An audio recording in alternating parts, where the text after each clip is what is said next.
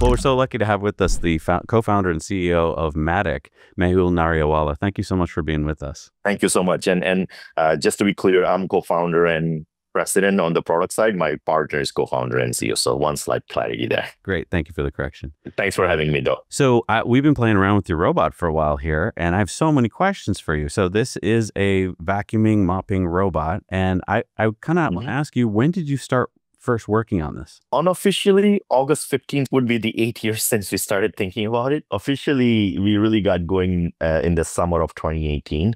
So we started thinking about it, but then we spent a lot of time just doing a lot of research, and we got going in summer of 2018. So it's been 7 years since we started working on it and thinking about this product. So if we go back to that time, there were other robots on the market. So what made you want to make your own? That's a great question. So to give you a little bit of a background, me and my co-founder, we've been working together for 20 years. He has a PhD thesis in computer vision. His PhD thesis is a foundational piece of classical computer vision. And I've also built computer vision products. So when I looked at in 2016, I got a golden retriever. That dog shed twice a year, 6 months each. So that sort of prompts you to get the robot floor cleaner. So I got all the robot floor cleaners and just realized that they were automated, but they weren't necessarily intelligent. That they were still pretty dumb. That meant that they would constantly chew wires, constantly chew Legos, and get on my kids' toys. But then the one that I really tried was Dyson's 360 robotic vacuum when it first came out, if you guys may remember. And Dyson has an amazing suction. So I had this vision that they would probably solve the problem. But it got onto one of our really nice rugs. And they have amazing suctions and rug shed. And because of that amazing suction and not enough torque in the robot, it got stuck. Stayed on it for 45 minutes. Oh, and when I came home, in the same spot. When I came home, picked up the robot, the entire patch of the rug was gone. So $1,000 robot ruined a quite expensive rug, and that was the end of that robot in my home. So that sort of just piqued our curiosity that, wait a minute, if you kind of go back to 2016, 2017 timeframe, there were literally 200 plus self-driving car startups in Silicon Valley. There were equal amount of industrial robotics companies. And I remember thinking that, wait a minute, why isn't anyone solving home robotics problem? First Roombas came out in 2002. Now we're sitting here in 2017. It's as if, BlackBerry never changed to iPhone. It's as if iPhone never came out. And that's how it was there back then. So it just felt like there was an opportunity to reimagine the robot and reimagine home robotics with AI first approach, computer vision first approach versus just sensor first approach. So we just asked ourselves this question. So many people are working on quote unquote level 5 self-driving cars. Robotaxis and Waymos are becoming real, and level 5 cars means that cars drive like humans. Then why can't we have robots in the indoor world that behave like humans? And in this case, they clean like humans. So we started thinking along that line, and we're like, wait, what does it even mean to have it clean like humans? So in the context of Roomba and this robot, we're like, wait, why does it sit on the dock 23 hours a day? Maybe it should go and explore our home and look for dirt and dirty spots. And if it finds it, it should just clean it. Why does it need to bump constantly? That doesn't make sense. Why can't it, understand where is wires, where are rugs, where are tassels, and avoid all of those things and just understand that I can vacuum thick pile rugs and carpets, but I can both vacuum and mop hard surfaces. But more importantly, even today, most of the robots, if you start a cycle, they get off the dock, they will clean for a few minutes. But if you pick it up in the middle of the cycle, put it back on the dock and start again, it will start the cycle again. It has no memory that I just cleaned it. But we pick up where we left off, right? It should get off and start cleaning the kitchen or whichever home area is dirtier the most, because that's what we do. We don't take vacuum out of the closet and clean beside the closet. So getting off the dock and cleaning besides the dock doesn't make sense as well. So it's just all this low-hanging fruit, and a lot of these things to give regular robot vacuum vendors compliment. They have made a lot of improvements since time we began working on it. They have made strides, but it just feels like they're still just adding incrementally versus fundamentally reimagining what would the robot look like in the age of AI. And that was just on the functional piece of the puzzle. The other thing that personally that I really disliked, and this is my own personal opinion, but one was hair. Astro's hair would constantly get clogged. And then the bin would get full. And instead of letting me know that bin is full, it would just spit out ball of hair everywhere onto the floor. That wasn't not good. Then we got this other robot which had a self-cleaning docks. And those self-cleaning dogs, I don't know if you've ever tried one, but they literally at some point sound like a rocket launcher taking off because it's vacuum cleaning the vacuum in an anti-gravity fashion. And every time that went off, it completely scared my dog and he would freak out, start barking. My 3-year-old would start crying. So that was a really good experience as well. But even more than that, if you are a husband and you bring things into your home, you need your wife's approval. And all these dogs, as I brought them in and was trying out, she would just tell me that get this spaceship out of the way. I don't want it to be visible in my family room or living room. So that made us realize that, hey, robots needs to be friendly. If they are inside our home, if they belong in our home, they should not scare my pets and kids. They need to be friendly and maybe even enhance the decor of the home. And maybe even feel like it belongs. So it needs to blend in as a family member. The other one was they can't be noisy because no one likes noisy guests. So can we actually make it quiet? So all these things sort of just started popping in our head. And we thought there was a huge opportunity to come and solve this problem from computer vision first perspective and give robot really brains and eyes. And that was our background. So that's how we started, and specifically computer vision, because we felt like indoor world is built by humans for humans to take advantage of our humans perception system, which is predominantly vision based. So that's how we started thinking about it and got started. And so I think that you have a lot of background, it sounds like, in testing out multiple robot vacuums. For viewers at home who their vacuum has a handle on it, kind of walk us through how the typical, puck-shaped robot vacuum handles cleaning and seeing things and dealing with things. What is that sort of sensor-based system look like? At a very high level, as a family owner, as a homeowner and a father with kids and pets, both me and my wife, we just felt like we were cleaning all the time. And we all have a desire to live in a perpetually clean home with perpetually clean floors, and we don't want to do it. For which robots are amazing, because if they can clean on our behalf, then they can really save our time and energy. So I think I have to give credit to iRobot for recognizing that very early on in 2002. And they built this robot, Roomba, and brought it to the market in 2002. But the first Roombas, because for 2002, they were phenomenal. But first Roombas were literally like putting a blindfold around our eyes. And then we hold our hand and we just kind of, bounce off each wall, and hopefully we covered the entire area. So there was nothing except that bump sensor. And the idea was that if you bounce enough times, you can paint the entire room just like a Pong video game. So that was really great. But back then, there was no computer vision. Computers were still very rudimentary, early days. So it was a great idea, and they got this going. So I have to give credit to them. Then a company called Neato came out, which was also based in the United States. And they started adding what is referred to as a single pixel LiDAR. So a lot of disc robots have this little circle on top of it, almost like a hat. And what that is still you as a human being. You have a blindfold around your head, but now you have this one hand extended out as a laser. It's a single pixel laser. And as you're moving around, if you touch a wall, you're like, okay, there's an obstacle. I'm not going to do it. So in the same way, laser touches the wall, it knows there is an obstacle. But if the obstacle is slightly higher or lower than the laser's height, it's going to completely miss it. So it's still going to bump into that. So if you have wires or, toys on the floor or any sort of a soft material, it will miss all of that stuff. And that's pretty much where it has been. Then they've been adding optical sensors and some obstacle detection sensors, but really fundamentally, this robots just cannot see.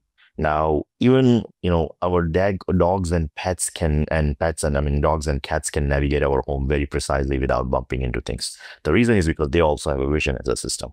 So that's where we felt like vision was the way to go, that if you're going to build a fully autonomous robot, we have to come back and start with computer vision in the first place. Why did you go with the form factor that you have? Like every other competitor seems to have gone with a puck, and then we got yours and we were playing around with it, and it's like, this is a completely different shape. Everyone we showed it to was like, that's not a vacuum. It doesn't look like, it's supposed to be a puck shape. So why did you guys go with this shape? Great question. So we at some point did a thought experiment. So first, historically, puck shape is a great shape because if you're just bouncing things around and you don't know where it is, it can pivot onto the same axis and go underneath a very low furniture and not get stuck. So that's where the design was great. But we did this two thought experiment. We're like, look, if puck shape is such a great at floor cleaning, why aren't all the manual vacuums puck shaped too? Why are the rectangular cleaning here? Well, it turns out rectangular gets to sides and corners very, very well, and you actually want that ability and that cleaning it. So that was one. The second thing we also did is that let's assume we have invented time machine and we can take this puck-shaped robot and send it to 50s and 60s and ask people, hey, what is it? What is this? There's a good chance that they wouldn't be able to guess that it's a robot or a vacuum. So first thing we realized is that we wanted a robot to look like a robot. So design for the robot wasn't based on hey, whether it's a vacuum or not. It's based on that, hey, it looks like a robot. And when you have that structure, that's when it feels friendly to pets and users. So that's where we designed a high vantage point of the height. Then we added a cleaning head because we wanted to be very clear from customer point of view that this is a cleaning robot. It's not Alexa on wheels. The cleaning head is also rectangular so that it can go into sides and corners very, very well and clean along those lines. The other reason is for making it much higher is we realized that puck-shaped robots were also built for a world in late 90s. It was still wall-to-wall carpet. Almost all of us still had a majority of a carpet.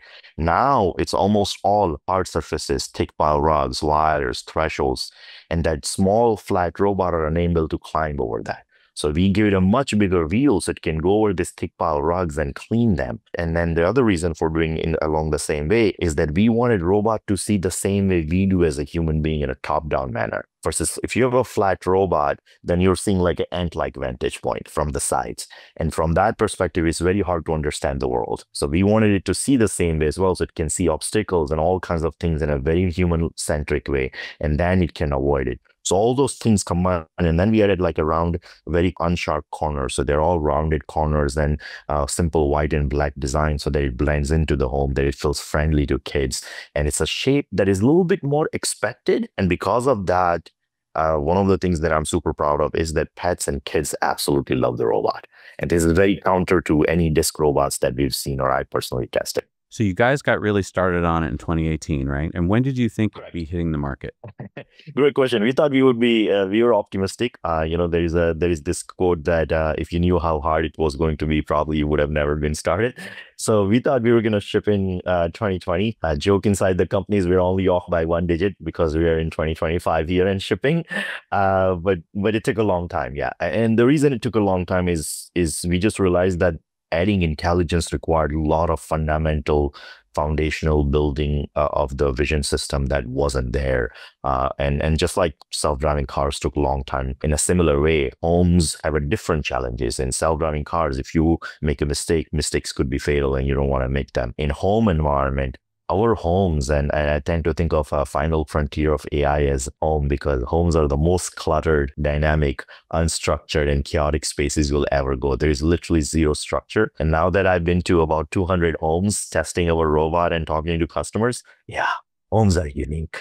And people have a lot of amazing taste and differentiation. And that really makes it very, very hard to build a robot for that. And it took us a long time to get here, but we're excited to be here. I'm really curious about those years because I, as a Tesla owner and having watched Tesla every single day, I realized that, what we experienced in say 2016 with autopilot is not what we experienced today with FSD, right? And in the early days, it felt like a 14-year-old was driving your car. And now it feels like a 22-year-old is driving your car. Like it's a complete difference.